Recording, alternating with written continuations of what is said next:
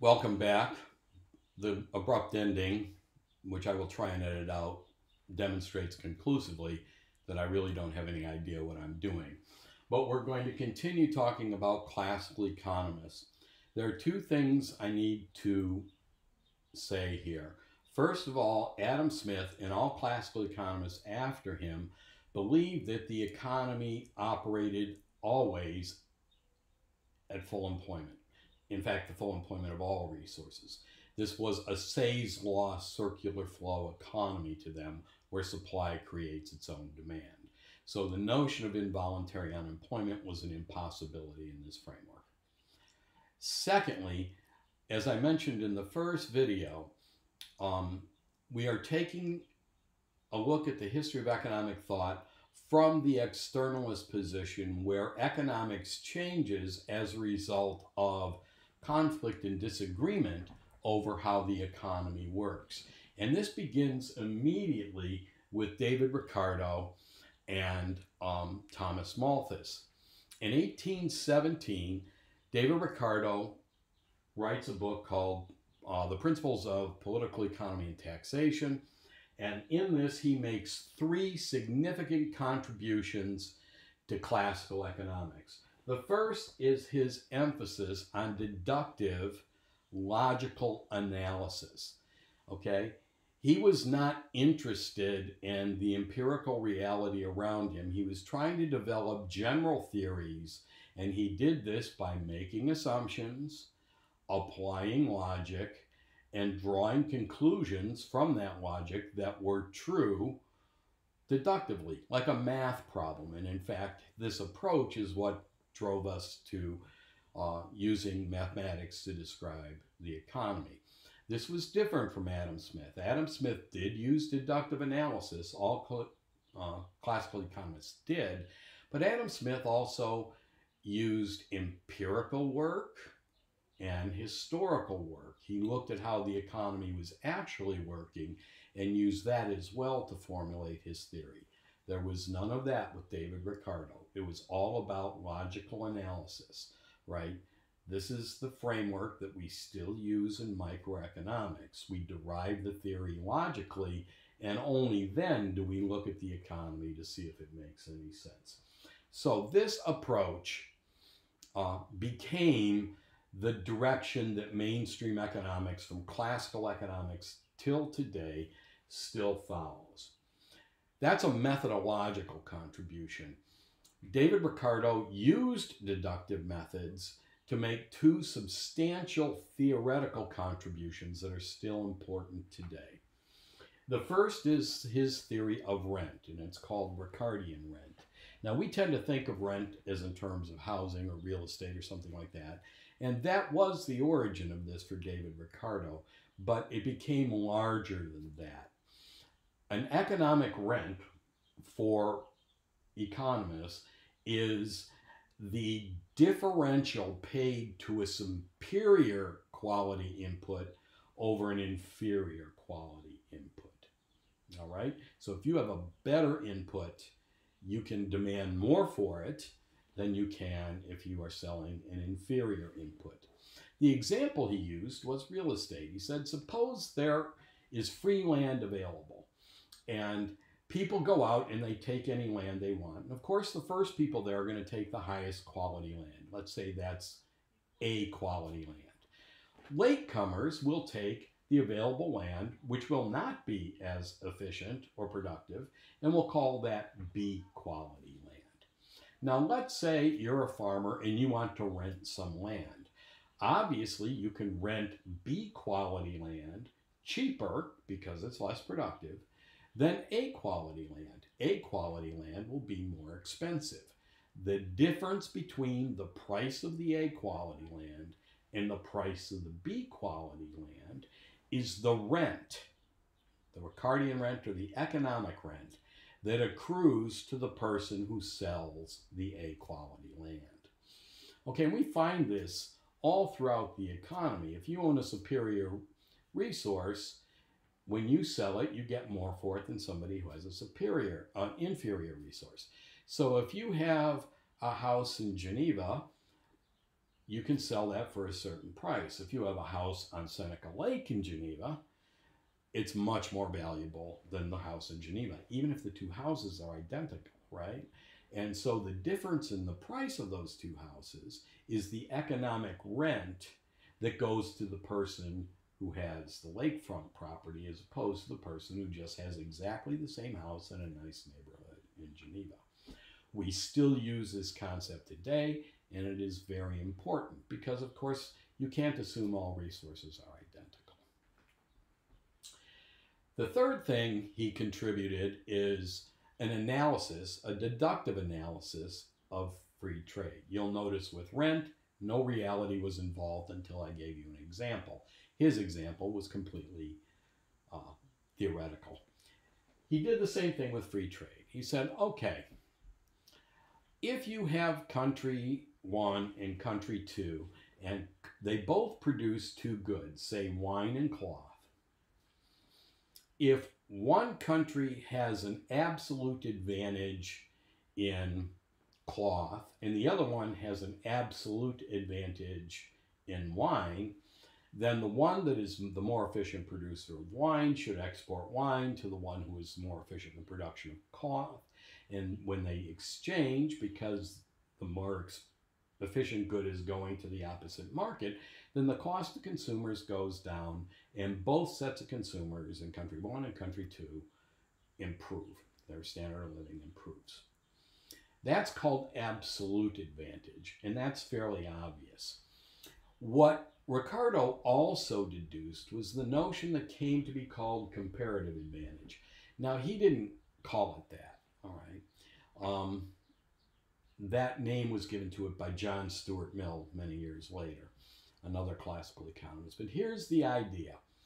Let's say that one country has an advantage in the production of cloth and an advantage in the production of wine. The other country is a less efficient producer of cloth and a less efficient producer of wine. And that efficiency is manifest in costs. There will be an internal ratio of costs, okay, in each country. Comparative advantage looks at those relative costs within each country. And if the ratio of efficiency of wine is greater than cloth, is bigger than the ratio of the efficiency of wine to cloth in the other country, then the one with the greater comparative relative efficiency should trade wine to the other for cloth. Now, the second country is disadvantaged in a cost perspective from both, but because the first country is so much more efficient relatively as well as absolutely in wine, they should export the wine because it will be cheaper for the second country. And even though they can produce cloth more efficiently than country 2, it's better to use their resources for wine where they're more efficient and import the cloth from country 2. And so this is a situation where it's comparative or relative advantage. Absolute advantage is irrelevant because country 1 has an absolute advantage in both commodities. And yet there are still gains to both countries from trading. All right? Country 1, where the relative cost of wine to cloth is greater than in country 2, where the relative cost of wine to cloth is lower, that first country should sell wine to country 2, the second country should sell cloth to country 1. And both sides gain from trade. This does not change the argument that trade should be free. It just demonstrates that any two countries, even if they both produce the same goods, can take advantage of the relative costs or relative prices or relative efficiencies in their country and trade the good where they have the relative advantage to another country, even if the other country is more efficient in the production of both goods. And both countries meaning both consumers will face lower prices than they would in the absence of international trade. Now, here's where the conflict comes in. Reverend Thomas Malthus writes two books that are very important. The first is in 1798, and it's called An Essay on the Principle of Population. And then in 1820, he writes a book called Principles of Political Economy. Thomas Malthus made two contributions to classical economics. He retained Adam Smith's approach of making both deductive logical arguments and employing inductive methods of empirical and historical research. He was also engaged in a long public debate over a policy in England called the Corn Laws. The Corn Laws were put in 1815 and limited the importation of grain into the UK after the Napoleonic Wars, where grain was in short supply. Malthus was in favor of the Corn Laws, which is a restriction in free trade. David Ricardo was against the Corn Laws. Now, Ricardo argued that not importing grain to sell when grain was already very expensive in England caused the price of grain to go up. That increased the subsistence wages of workers, which meant workers had to be paid a larger percentage of revenue, leaving fewer profits for sellers, thereby limiting their ability to produce output, and expand supply, all right? Because they were paying so much in wages. And therefore, you should get rid of the Corn Laws, allow the importation of cheap grain that would lower the price of grain, workers' subsistent wages would stay low, profits would stay higher, and that would encourage investment. Malthus made the exact opposite argument. He said, look, if we restrict the importation of grain, the price of grain will go up. In the short run, wages will have to go up, but the high price of grain will encourage farmers to expand the production of grain to capture that higher price. Eventually, they will expand it enough so that the price of grain will go back down, but that short-term cost will result in the greater savings later on when the United Kingdom is self-sufficient in the importation of grain. So both were looking at policies that would cause the grain to become cheaper. Ricardo focused on the immediate. Malthus looked at the long term. And eventually the Corn Laws were repealed. So apparently Ricardo won that argument. Let's look at Thomas Malthus's controversial contributions. The first is the population doctrine. Okay? Malthus argued that agricultural production increased arithmetically, which means linearly. But population expanded exponentially. Okay? So at this point in time, we'll just this would be output and population on this axis. The population would exceed the capacity of the country to feed people, and you would have starvation and misery. And so he argued that the only way that society could avoid this starvation and misery was being a minister through moral restraint. Right? So people would have to forego sex in order to keep the population down. This remained a concern throughout classical economics, and it remains a concern today. The population of the world is going up. There's always problems or concerns that eventually the population will outstrip the food supply. It hasn't currently. There's more than enough grain, there's enough food in the world to feed everybody so that they don't starve. Our problems are distributional. In the United States, we have an excess of food. We have to support the price of food to sellers of food because agriculture is so productive here. Without price supports, the price that all agricultural products would sell at is zero. So we have to have price supports so that there's a rate of return that makes it worthwhile for agriculture. And one of the ways we do that is we give away a huge amount of food to other countries in the world and, in fact, to our own domestic population. But there's enough food to feed everybody. The trouble is getting the food to the people who need it, and there are many places in the world that can't afford to pay for the food and can't produce it themselves, and so malnutrition persists. But it's not a production problem, it's a distribution problem. For Malthus and for the classical economists, they were worried about the production problem. Now, notice this is a completely deductive argument made by Malthus. So you can see that he uses deductive arguments and empirical and historical arguments, which we'll see in the next case. But this is purely deductive. And the important thing to notice is that it's based on the assumption of the arithmetic increase or linear increase in grain production and the exponential increase in population. Both of those assumptions are false, and thus the conclusions don't follow. The rate of increase in agricultural production has exploded over the last 200 years, and again, the population has not outstripped it yet, though there are periods and places where famine continues.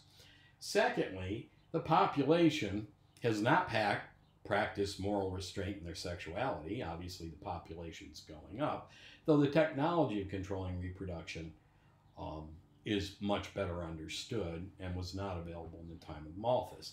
Now, the important thing to keep in mind here is that that does not mean that population growth in our environment is not a hazard. If we are going to get to a point where we have a sustainable economy, the human population is going to have to be smaller.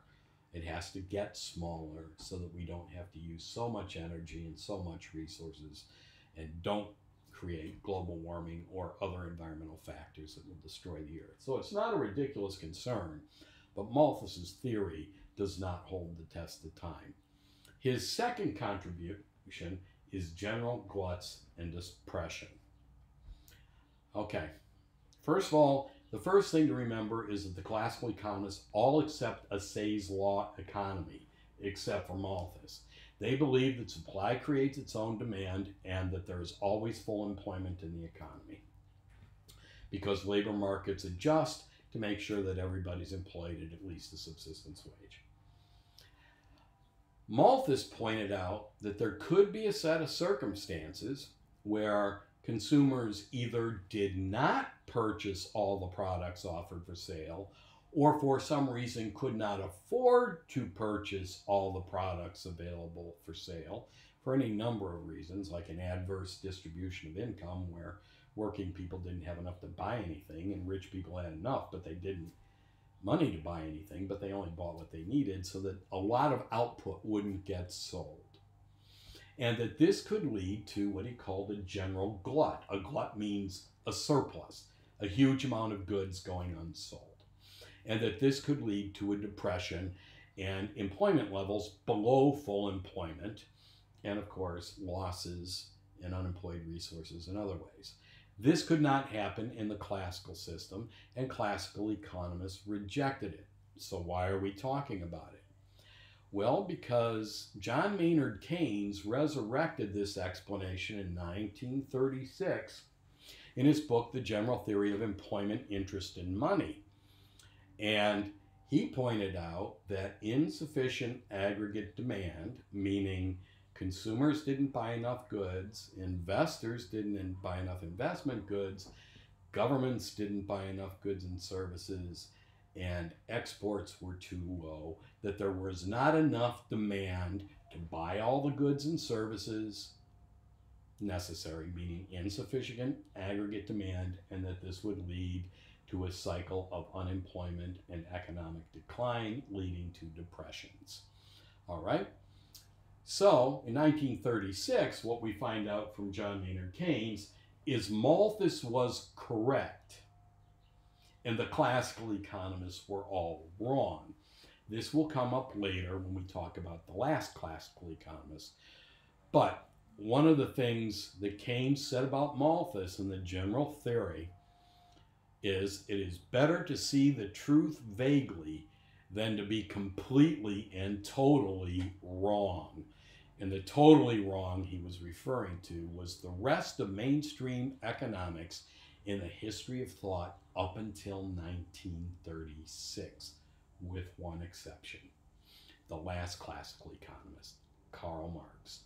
The next set of videos will address the last classical economist and show how these conflicts that we see popping up in classical economics lead to the change to marginalist economics and the emergence of alternative schools of thought in economics. So I'm going to now shut this off and try and not muck